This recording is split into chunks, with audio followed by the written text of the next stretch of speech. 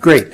So, well, I'd like to join June in thanking Conquent and all the other organizers for putting this together. I think I've been at all of the ITAMP cold molecule workshops. Hard to believe the first one was 20 years ago. Seems like yesterday. But at any rate, as Conquent said, I'm going to really focus my talk today on things about precision measurements and in particular electric dipole moments with cold molecules, searches for electric dipole moments. In the spirit of the workshop, most of what you're going to hear here is actually work in progress. So bear with me because there will be loose ends and open questions. So I think almost everyone in this room has heard this story before, so I'm going to go quickly through the introductory material. Again, the focus of the talk is looking to see if particles such as an electron or a proton or a nucleus has an asymmetric charge distribution and electric dipole moment along its spin axis. If this is true, then this indicates that time reversal is not a good symmetry of nature. So an EDM along a spin violates time reversal. This is interesting in exotic physics. It turns out that it's needed new physics in order to explain the matter-antimatter asymmetry that's observed cosmologically. So this is well-motivated search for new physics. The new physics typically comes from new particles, new very massive particles. Much like virtual exchange of particles can induce an anomalous magnetic moment of the electron, virtual exchange of particles, even unknown particles, can induce an electric dipole moment of the electron. This requires some time reversal violation in the underlying new physics, but with a very simple sort of hand-waving dimensional argument, you can convince yourself that at the current sensitivity to the EDM, that I'll tell you a bit about, we're already probing new particles with mass of several TeV, many TeV, which is above the range that's directly probed at the Large Hadron Collider. So these EDM experiments are really pushing into a new frontier in particle physics that's inaccessible in almost any other way. So how do these electric dipole moments show up in atoms or molecules? Well, there's a few bits to the argument here. So the beginning bit is that there's really a fundamental issue, which says that if you have a neutral atom or molecule, you apply an electric field to it. You wish that you can apply an electric field to your electron or proton so that it feels a torque if it has an electric dipole moment. But very simple logic says you can't, because if you applied an electric field to an electron or a proton, it should accelerate and fly away. But we know our atoms and molecules don't fly away when you apply an electric field to them. And it turns out it's a one-line proof called Schiff's theorem, which says that effectively the charges in an atom or neutral atom or molecule get screened by the other charges so that the average electric field felt by any individual particle is exactly zero, which it has to be because otherwise it would accelerate away. But as Schiff already knew, there are several loopholes in this theorem. They only apply to point-like and non-relativistic particles. And that means that real particles in real atoms and molecules are subject to these loopholes.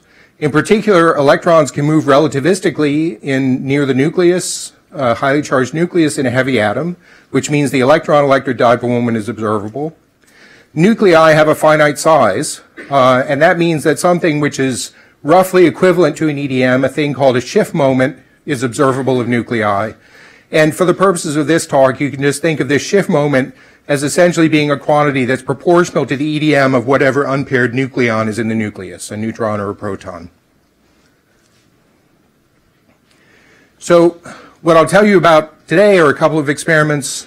One we call ACME, looking for the electron's electric dipole moment in thorium oxide molecules, and a new one that we call Centrex, looking for the nuclear Schiff moment, which I'll refer to as a nuclear air quote EDM for simplicity, in thallium fluoride molecules.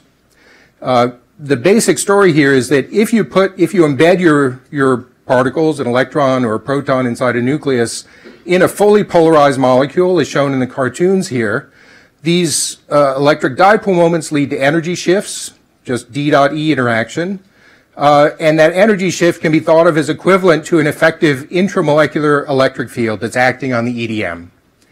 It turns out this relativistic motion of the electron is a gigantic loophole. It's so big that inside thorium oxide molecules, the electron EDM is effectively acted on by an effective field of 80 gigavolts per centimeter, a really gigantic field.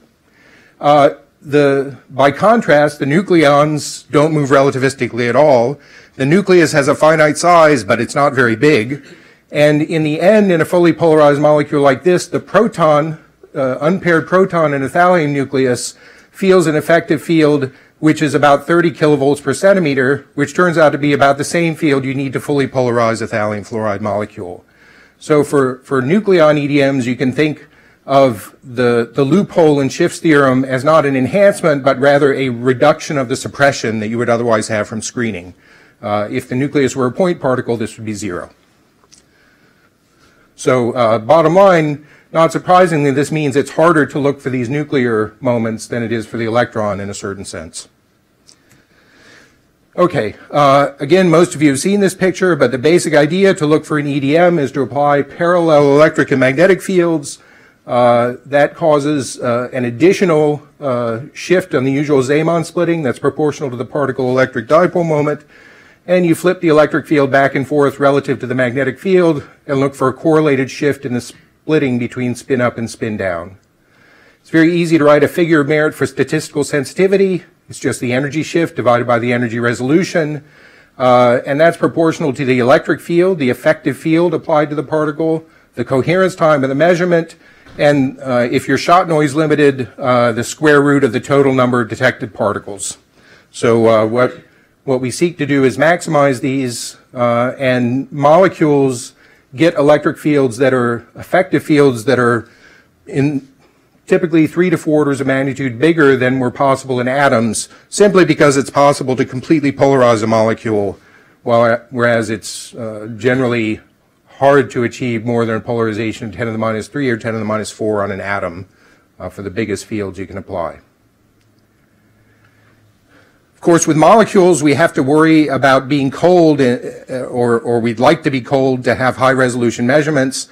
The first issue is just the Boltzmann distribution over internal state. So you'd like internal cooling to have large signal sizes. You'd like to cool the center of mass motion so that you can, for example, reduce Doppler width and have longer observation times for narrower lines. And the ultimate version of this is to trap molecules so that you can really get the longest possible observation times and the best energy resolution, at least in principle. Of course, there are no guarantees that trapping actually gets you good energy resolution, but at least it gives you the possibility to have it with a very long observation time. So, just a quick review. Again, I think most of you have heard this story, but I'll tell you a bit about our ACME search for the electron electric dipole moment using thorium oxide molecules. Thorium oxide was chosen about a decade ago for some nice features. It has this enormous effective internal field of 80 gigavolts per centimeter, which is close to the largest that's known. The ground state of thorium oxide is actually a singlet, so it has no unpaired electrons and no unpaired EDMs. But we instead do the measurement in this first excited state, a metastable state, which is a triplet state with 2 unpaired electrons, one of which feels this large electric field. We made some early measurements of its lifetime, saying that the lifetime of this state, saying it was more than about 2 milliseconds. And there are various other nice features that I won't dwell on for this talk. In order to do the experiment, we have to populate this state. We now do this with a coherent Stirrat process that's quite efficient, about 80% efficient. And then we can detect the spin energy splitting between spin up and spin down in this state by probing and detecting fluorescent light. Here's a schematic of the second generation of ACME that was just completed last year. Starts with a cryogenic molecular beam source that gives us a rotational temperature of about 4 Kelvin.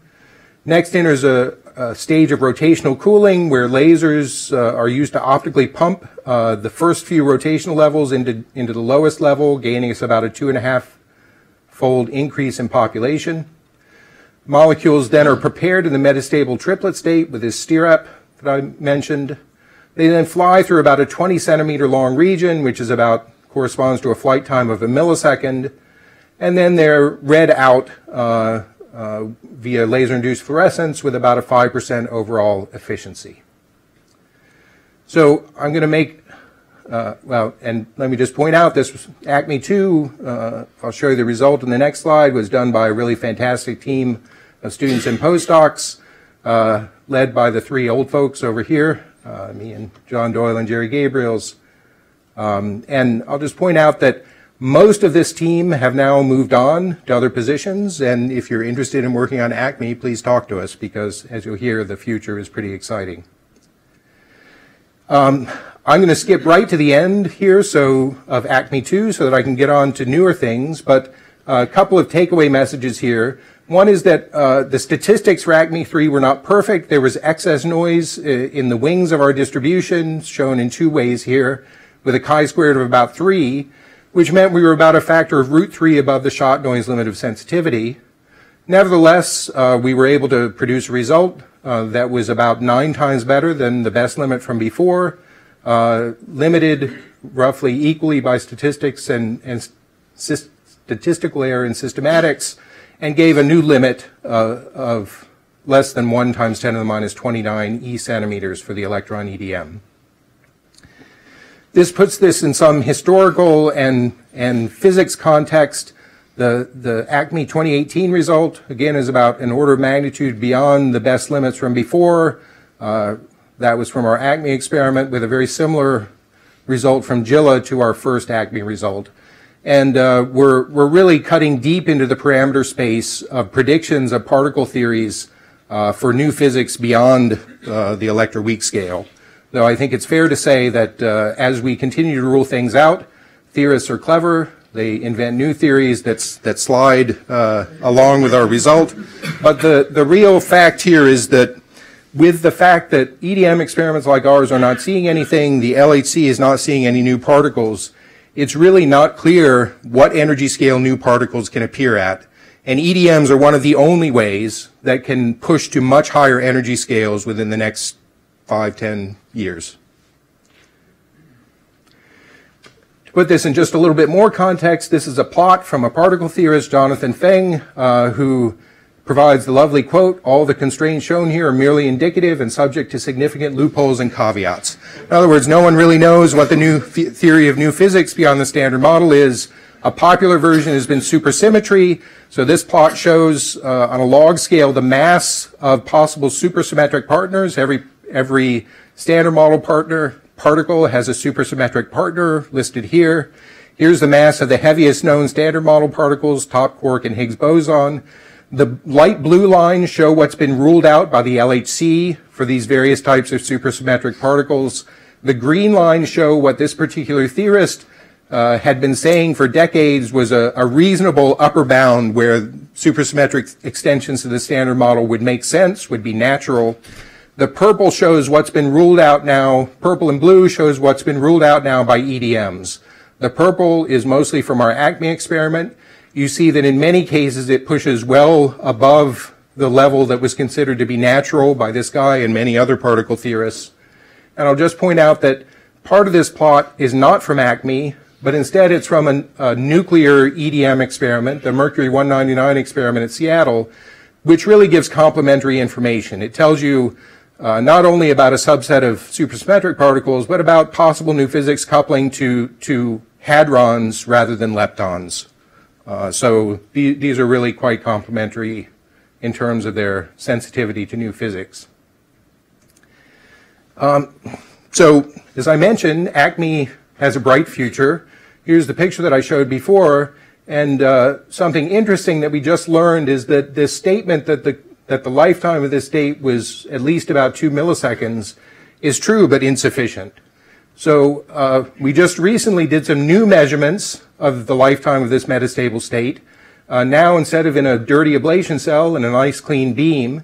And what we found is the lifetime is not about 2 milliseconds, but rather about 5 milliseconds, which is actually a pretty big change. In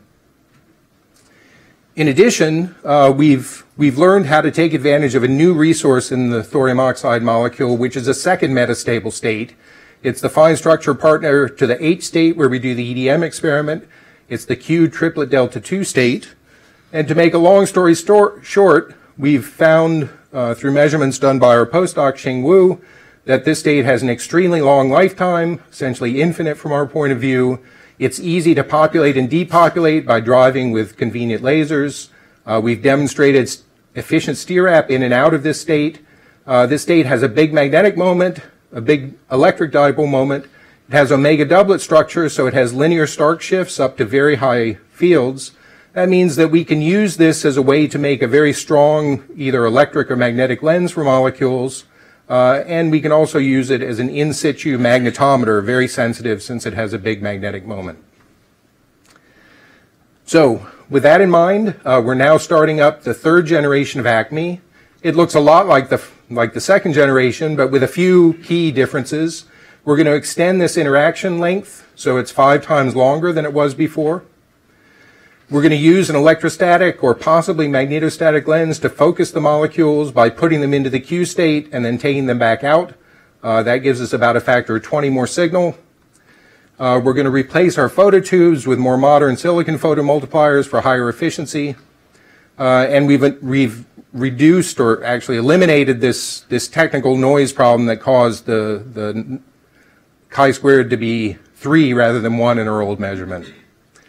Altogether, as we're anticipating about a factor of 20 improved sensitivity, and we're already getting started, waiting for the new funding to come in, hopefully, and looking for folks to come and join the fun.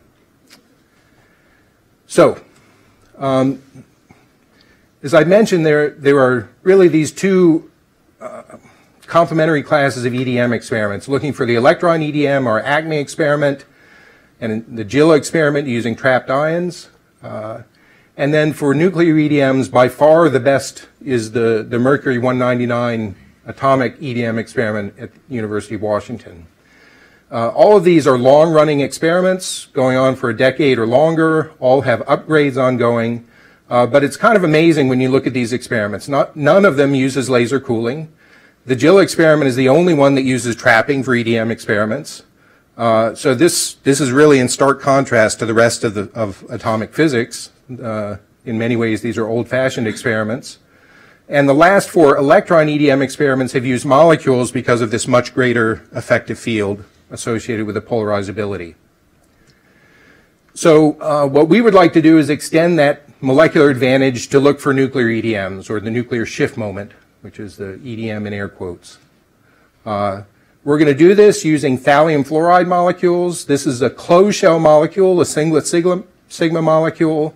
We'll be looking for the EDM of the thallium nucleus. The fluorine, which has a spin 1/2, fluorine also has a spin 1/2. The nuclear spin precession rate in this molecule, due to the larger polarization, is about 4 orders of magnitude larger than it is in mercury atoms. Just point out, this is not, in some ways, not a new idea. In fact, for many decades, experiments using thallium fluoride set the best limits on these nuclear EDMs. Experiments done by Norman Ramsey, Pat Sanders, Ed Hines, and so on. So there's a lot known about this molecule. We can use the fluorine as a co-magnetometer to suppress systematic effects. And the basic idea is to use molecular enhancement, but also some new features that we've learned how to take advantage of in molecules, like cycling detection and cooling, to start probing hadronic T violation at the TeV scale. Just a little bit about thallium fluoride. June told us about laser cooling of yttrium oxide. We'll hear a few other laser cooling experiments during the workshop.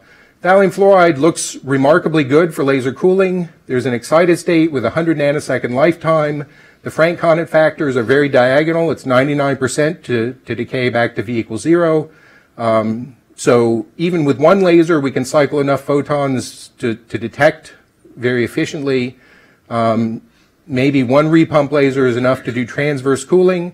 These lasers annoyingly are ultraviolet, but that's becoming more and more standard. So we've started to really work with thallium fluoride now. And I want to just spend a few minutes talking about optical cycling in this molecule, because it's quite different from all the other molecules where optical cycling has been used to date.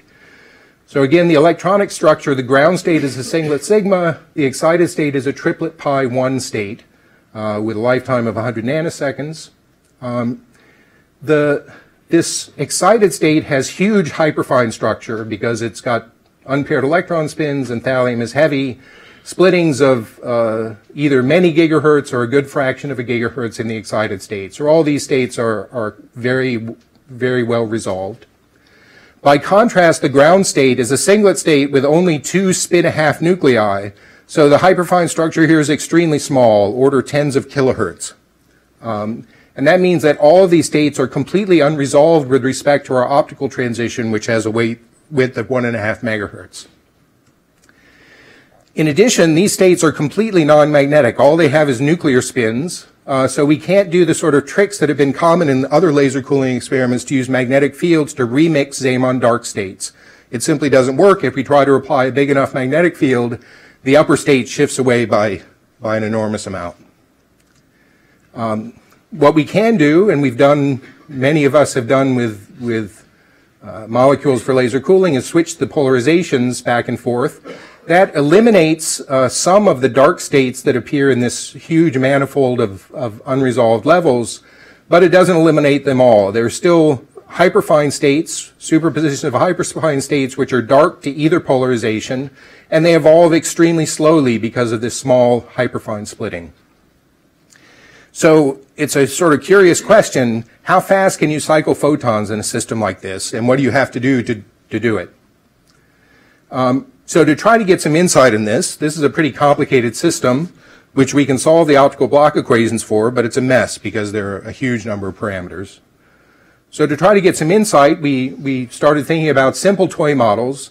What if you have, for example, a system of 2 unresolved ground states with some small splitting delta between them, both coupled to some common excited level? Then, of course, it's well known that you can change a basis to get a bright and a dark state, a bright state which you can drive to the excited state, a dark state that you can't, and then a coupling between these states which is just given in magnitude by the hyperfine splitting of the energy eigenstates. So here are these 2 alternate pictures. This one turns out to be a little easier to think about conceptually. And what we would like to see is it possible to gain the theoretical maximum scattering rate, which is the excited state decay rate times the ratio of the number of excited states, here 1, to the ratio of total states, which is here 3. Is that possible? And it turns out the answer to that question is sort of well known, but we had to remind ourselves of it. So if there's a very small splitting, for example, 1/10 of the excited state line width, shown here by the coupling between the bright and the dark states, then no matter how much laser power you apply, you can only get about 5% of gamma scattering rate, so 6 times smaller than the theoretical maximum that you would imagine. And this is true. In general, the best possible scattering rate occurs when, the scattering rate is limited just by the coupling between these states, which is to say by the magnitude of the hyperfine splitting, which is very small, unfortunately. In addition, what we found is if in this simple toy model system, if you say, think about inhomogeneities in the system, for example, the effect of a Doppler width, this plot shows scattering rate as a function of Rabi frequency for different detunings of the laser. And this is a really striking behavior. In every case, no matter how the laser is detuned, there's an optimum value of the Rabi frequency omega, which is quite different from what we're used to in a 2-level system, whereas you just crank up the power, you saturate, and your scattering goes up, and then finally saturates to a constant level. Here, for any given detuning, there's an optimum Rabi frequency, and if you exceed that, your scattering rate actually goes down. That's easy to understand. What happens is, as you apply too big a Rabi frequency, you AC Stark shift the bright state away by roughly omega, and then it has trouble coupling via delta to the dark state. So you get stuck by decaying into a dark state, and you can't get out because the bright state is too far away when there's a big omega. And this gets even worse if your laser is detuned. The maximum scattering rate requires higher power. That's not surprising. That's familiar. But even at the best power, you can't get very much scattering, again, because it's hard to couple with this weak coupling delta to a state that's been pushed very far away. So the upshot of this is it turns out that because there's an optimal scattering rate, if you have too much power, it's bad. If you have too little, it's bad. Means that any sort of inhomogeneity in the system really reduces the scattering rate dramatically. This can be from Doppler broadening, from the fact that you have a Gaussian laser beam profile, so some molecules see more power or less power. As they fly through, they see more power or less power. Almost never are things optimal for any molecule. Nevertheless, there are hints of a way out. For example, if you have an auxiliary level, in our case this would be a lower rotational level that we can couple to the hyperfine split levels with microwaves, that we can increase the cycling rate up to about the maximum as long as you drive this microwave hard enough and you have laser coupling, which is of similar strength to the microwave coupling. But this is just the toy model. It's not too hard to convince yourself that if you have not just two states here, but n states, n minus one of them are dark, then you need n minus one auxiliary states to break the degeneracy of all these dark states and recover a high scattering rate. So with that in mind, we've been working with Larry Hunter from Amherst College with his excellent team, postdoc Nate Claiborne and several undergrads, to study optical cycling in thallium fluoride. Here's the level structure. We have an isolated F equals 1 level coupled to unresolved hyperfine levels with F equals 2, 1, 1, and 0. Microwaves to remix these levels, switch polarization of the optical and microwave fields. Just notice that here there are 3 excited states out of 20 total, which means it's going to be hard to scatter quickly on this no matter what. If you don't have the microwaves, there are 6 slowly evolving dark states. With the microwaves, if you count correctly, there should be no dark states remaining. This should be closed to about 100 photons before it decays to another vibrational level. There's another state which has a rotational branch, which is used for calibration of the strength of the signal on the cycling transition. Their apparatus looks like this. One view, end on, there's a molecular beam coming out of the page, multi-pass prisms to make multi-passes of laser beams crossing the molecules, and a camera to make images of the molecular fluorescence. Here's the same view, or view from the top instead of from the side. Microwaves are applied at an angle here. And what this gives is images of the molecular fluorescence as a function of position, which you can then look to see the decay rate here gives you an effective scattering rate for the molecules in this system. So based on our models, Larry and his group have done what we call, all measures taken. We've got sidebands to cover the whole Doppler width, this extreme multipass polarization switching of lasers and microwaves. Despite all these measures, in about 250 microseconds, we scatter only about 50 photons, with a scattering rate about 1/10 of what we would have anticipated. That's enough for efficient detection and cooling, but it's still a bit of a mystery why we're having so much trouble getting to a reasonable scattering rate in this system. Nevertheless, we're pushing on with Centrex. Centrex, the first generation, is going to look a lot like ACME, and construction of this is underway with the goal to get a better limit on the proton EDM by about a factor of 30. We've assembled a nice team, students and postdocs here, collaborating with Tanya Zelevinsky, Dave Kawal from UMass, and Steve Lamro from Yale. And we built a lot of stuff, a beam source, system for rotational cooling, an electrostatic quadrupole lens, lots of UV lasers and stabilization mechanisms and so on. So this is a full-scale effort that's underway.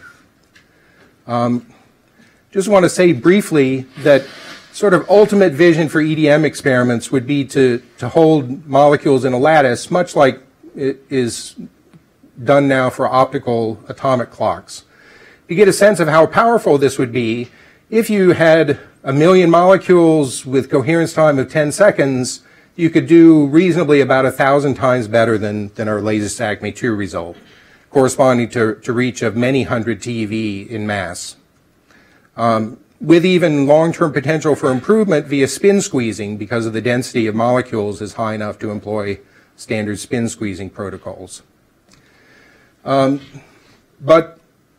This has been known for a long time. People have been planning to do this with atoms rather than molecules for a couple of decades now. Papers from Steve Chu's group, Dave Weiss is still pursuing an experiment like this with cesium atoms. Even with a tiny effective field of an atom, about 4 orders of magnitude less than you get in thorium oxide, they were projecting sensitivity around the Acme 2 limit. So this is really, really promising, though it's critical that the critical message from these papers is that to control systematics, you're going to need very low temperatures. So we've been thinking a bit about which species we might be able to use for this sort of experiment. You need something with a large Z to get a big field. You need something that's easy to polarize, has the right electronic structure, and can be made ultra-cold. And we'll hear a bit later in the conference from people that are working towards this. There are several experiments using direct laser cooling of either ytterbium or barium-based molecules, and even a proposal to use radium fluoride, which has a field which is effective field almost as big as thorium oxide.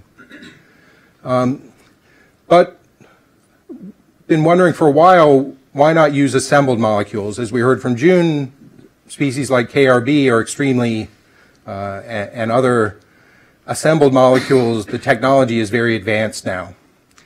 So this idea, thought of more than a decade ago, John Bone, unfortunately is not here for me to apologize to.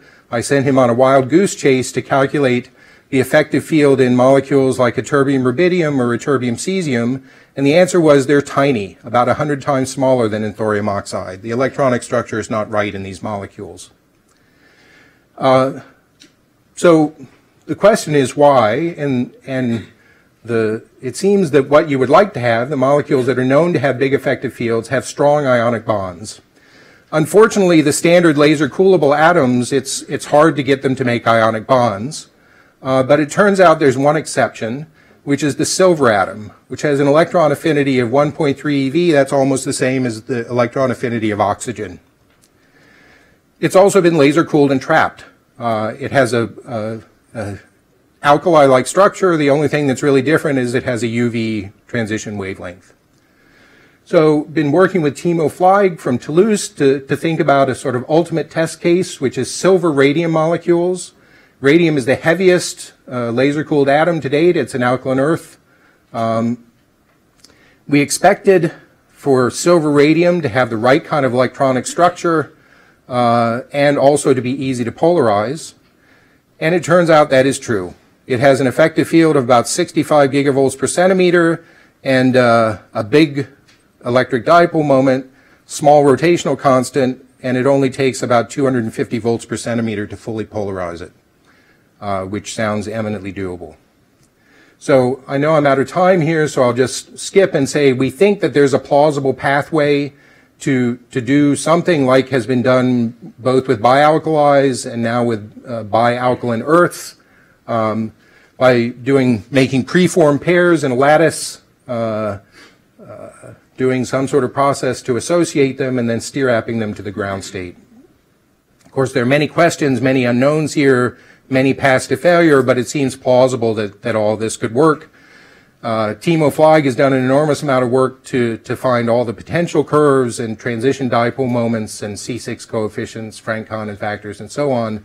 The bottom line, we're hammering out the last few details here, but it seems that the necessary ingredients, aside from knowledge about collisional properties of the atoms, exists to be able to assemble molecules like silver radium.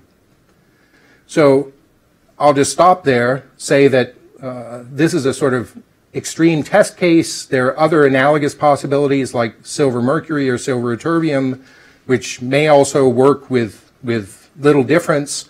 Some similar ideas have been explored by Banu Das's group in the last year or so. But maybe the takeaway message here is that silver seems to be a sort of magic electronegative partner for assembled molecules for EDMs. This opens a lot of doors, even including possible application to nuclear shift moments. So with that, I'll end and just the takeaway message is really that EDMs are in many ways the new vanguard of high energy physics. They're again one of the very, very few ways to push to look for new physics at higher energy scales. And luckily the cost is, you know, about 3 orders of magnitude less than the next collider. So we can do a few of them. So sorry for going over. Thanks for your attention.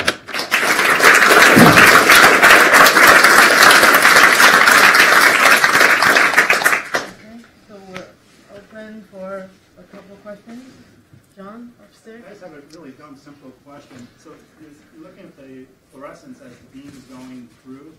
So it's going away to some dark state that you don't understand, or is it something else? So Larry's just acquired a second UV laser, so he's going to be probing where the population ends up now. I would say the loss rate is not terribly inconsistent with the loss that we expect.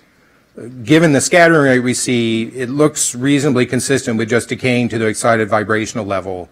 So it's not leakage, it's just slow scattering that we're fighting against.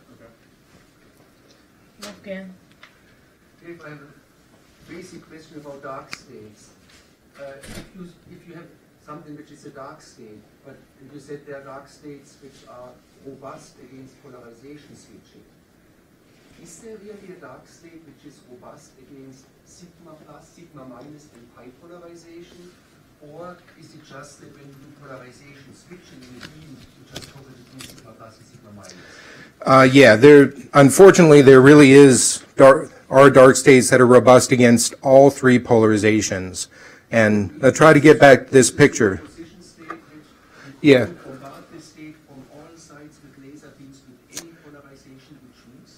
Yeah, that's right. So you can do it, you can think about it from a simple state counting argument. So down here we have 5 plus 3 plus 3 plus 1, 12 sublevels. Any given polarization can only couple one superposition state to one excited state. There are 3 excited states. So with any 3 polarizations, 3 linearly independent polarizations, you can couple to 9 superpositions of these states, and that leaves 3 behind that are dark.